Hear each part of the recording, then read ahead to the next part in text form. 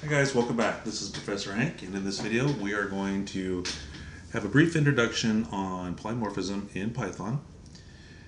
And we're going to talk about what it is, we're going to talk about what method overriding is, and we're going to talk about the use for the isinstance function. So let's begin. What is polymorphism? Well, polymorphism allows for a subclass to have methods that share the same name as methods in their superclass. So you can have two separate classes. You can have one that's a parent, one that's a child, and they both have a method named spam. Right? Now both methods might do two completely different things, but they have the same name. Now, polymorphism allows a program to call the correct method, right, to call a specific method based off of the type of the object used to call it. Okay, so if I have an instance of the parent class and I call that spam method, then I'm going to have, using an object that is an instance of that parent class, then it's going to be the parent class's method that gets invoked, right? If I use an instance of the child class, if I use that object to call the method, then it's going to be the child class's version that gets invoked. Right? So method overriding is what you call it when you have a child class that has a method with the same name as the parent class. The isinstance function allows you to determine if a particular object is an instance of a particular class. This could be useful if you want to make sure that the class you're trying to invoke a method on is actually the class. So before I invoke my spam method, I might want to make sure that that object is actually an instance of a class that has a spam method. Alright, so let's explore these ideas through a sample program. Alright, so I will define a superclass, which I will call shape. Okay, and I'll define a initializer for it, which is simply going to accept a single argument and use that argument to initialize a hidden variable called x. We'll have an accessor and a mutator called getX, which is simply going to return the hidden attribute, and setX, which is simply going to update that hidden attribute. Okay, and then I will create a nonsensical getArea method. Right? And for this method, I will return just 0, right? Because what's the area of a shape? I don't know. It's a shape. It's not, I don't have enough information. So I'll just have it return 0. Now that getArea method, we're going to override that in our child classes or in our subclasses. Okay, let me define a main function for our main line logic, and let's instantiate a shape object. Okay, so shape, and I'll initialize it to 3, and then we'll invoke its getArea method, and we'll just print out what it returns, just for testing purposes. Okay, so there's the 0 that gets returned, fine. Right, so now let's create a subclass that inherits from class shape, and we'll call that class square. Okay, and we'll have an initializer method for it as well. Right, and this is going to be our first example of method overriding, because we've got two different classes, right, and they have the same name. The child class is the same name as its parent class. Okay, let's see here. So we'll just have the child class's initializer method invoke its parents, so that way the parent method will oops, that should be shape, sorry.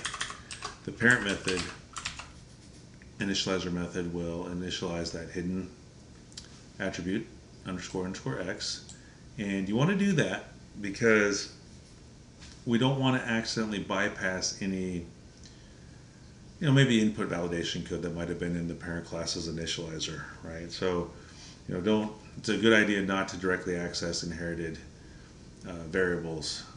If they provide methods for interacting with them, use those. Okay, so let's then add another method here. We're going to add an overridden getArray method. Now we don't have to rewrite getX or sex because we inherited those. So what we're going to do is we're going to override the inherited getArray method, right? So because we know what a square is, and so we know how to compute the area of a square. So we'll return,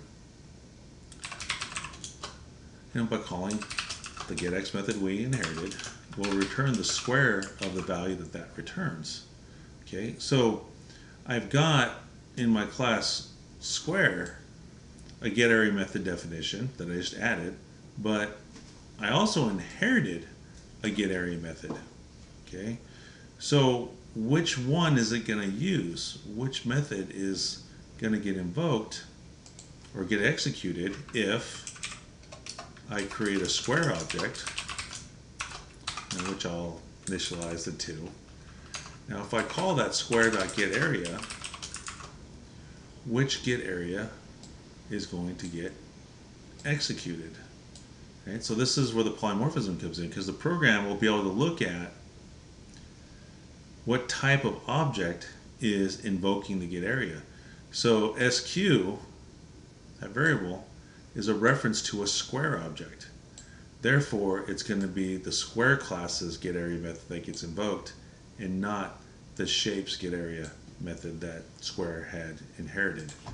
Okay, so we'll go ahead and print that out to show you what that looks like. Okay, so there's your 4, right? That's the second print.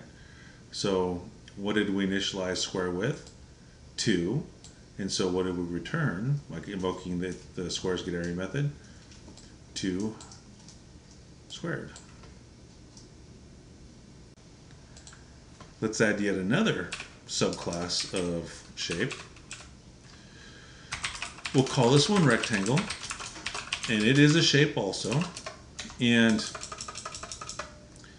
we'll go ahead and define its own initializer. Right? And this time it's going to accept 2 arguments, because since it's a rectangle, it's got that length and width. So it's going to have x to represent one of those dimensions and y to represent the other. So we'll go ahead and invoke the parent class initializer like we did before for square, but then we're going to need to create a new hidden attribute underscore underscore y that will initialize with the second argument. So that'll give us our x and y, our length and our width. Now I'm going to have to add a couple more methods here. I'm going to have to add an accessor and a mutator. So we'll add the get y, okay, which is merely going to return the hidden y attribute. Okay, and then we'll have the mutator set y, which is going to simply update the hidden y attribute, and then we'll override getArray for rectangle. Okay, so what should this return? Well, what we want here is we want to return the value that's stored in x, okay, and we want to grab that and multiply it times what's inside of y. Okay, now that hidden attribute y is defined inside of class rectangle itself. Okay, so having a method defined in class rectangle itself directly access it, that's not as big a deal, because when it was initialized and when it gets set, well, that's controlled by the methods that are provided by class rectangle itself. Right, so you don't have to worry about accidentally corrupting your data by just directly accessing it from within the class itself. Right, otherwise it'd be kind of like, well, my set y method, how am I supposed to directly access the hidden attribute if it, right? So that hidden Y is already defined in class rectangle. Feel free to directly access it from within class rectangle.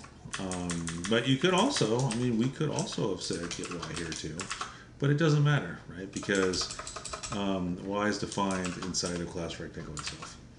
Okay, anyway, so let's create another object. This time it'll be a rectangle. And we'll initialize it with, I don't know, 2 and 3. Okay, and then we'll invoke the getArea method for the rectangle object. Okay, and so which getArea method is going to get invoked? The one it inherited from shape, or the one that we added to class rectangle, the overridden version? Well, you already know, right? It's going to work just like with square. We're going to invoke the overridden version because the type of object is a rectangle, and so we used a reference to that object to invoke the getArea method, so that's the one that gets invoked. Now let's talk about that isinstance function. Okay, to set up why this thing is useful, let me create a list of objects, right? A list of shapes. Okay, so what I'll do is I'll create a brand new shape object and I'll initialize it to 2. I'll create a brand new square object and I'll initialize it with 3. I'll create a brand new rectangle object and initialize it with 3, 4. Okay, so what this is this is a list of references to shape objects, because a shape is a shape, a square is a shape, a rectangle is a shape. Okay, but it's also a list that contains a reference to a shape object, a reference to a square object, and a reference to a rectangle object. Okay, so polymorphism is coming into play here as well in just a moment. So since that's a list, I can use a for loop to iterate over that list. So I'll do something like this: for S in shapes. Okay, because shapes is a list and lists are sequences, and for loops can iterate over sequences. So if I have a print statement that looks something like this, what's happening is that for each iteration of the for loop, the reference to that shape object is being assigned to S, and so then I'm invoking the getArea method on this shape object. The next reference to square is being assigned to S, and so then I'm invoking the getArea method on the square object, and so on, and likewise with the rectangle object. So let's go ahead and run that. So you can see the last 3 numbers here, 0, 9, and 12. Well, 0 for shape, because remember the getArea method for shape just returns 0. 9 for the square, because that returns x squared. And then 12 for rectangle, because that returns the x times the y. Okay. So it's another example of polymorphism, because the program is determining which getArea method should it execute. Well, it's a shape object, so we'll use the getArea method defined in shape. Well, it's a square object, so we'll use the getArea method that's defined in class square. Well, it's a rectangle object, so we'll use the getArea method that's defined in class rectangle. Now let's throw a wrench into the works, right? Let's add a string to our list. Okay, now string doesn't have a getArea method, so something bad's going to happen when we try to invoke getArea on that string. Blah. We have an exception that's raised, and the exception is attribute error. Right? That object, that string, has no attribute getArea. Okay, so that's bad. So how can we make sure that we don't try to invoke a getArea method on something that's not a shape? Well, that's where isinstance comes in. Right? And so what we can do is we can create an if statement, and the isinstance function returns true or false. It's Boolean. Right? So this thing takes two arguments. And the first argument is a reference to an object. Okay, so in this case, we're using S. And the second argument is the name of a class that you're trying to determine if that object is a type of. Right? So if isinstance as shape. Well, every single one of these, the shape, square, rectangle, they is an instance of shape. They is a shape because of inheritance. Right? But high isn't. So isinstance is going to return false for high, but true for everybody else.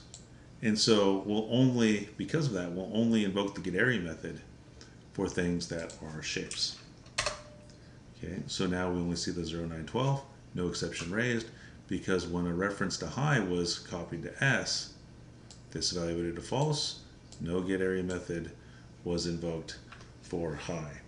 Okay, now, if that's freaking you out just a little bit, let me change this. Let me show you something a little bit simpler. We'll decouple it, an example that's decoupled away from the loop.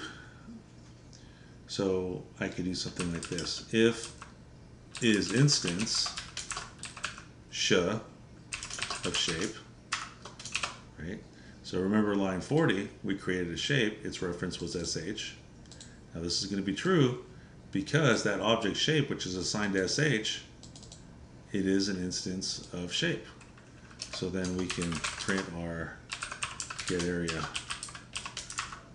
value that's returned without any problem. So there's the 0, right?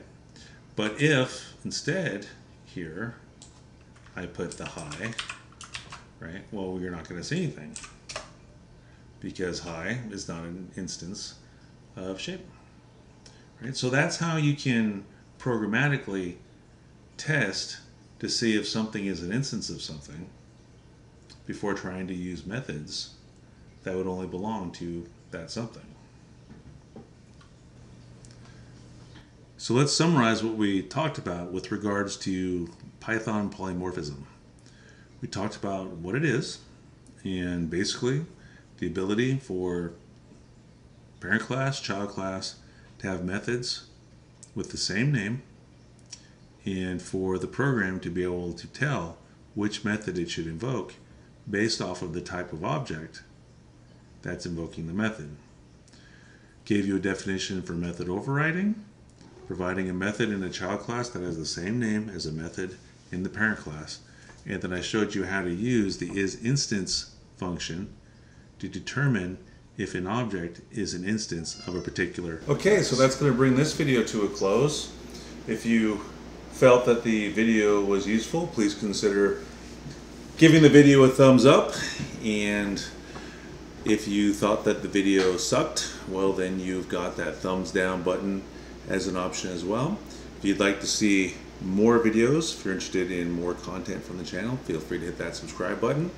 And as usual, if you're a student of mine and you have further questions, feel free to drop me an email or to stop by my office hours. Okay, thanks for watching, and we'll see you next time.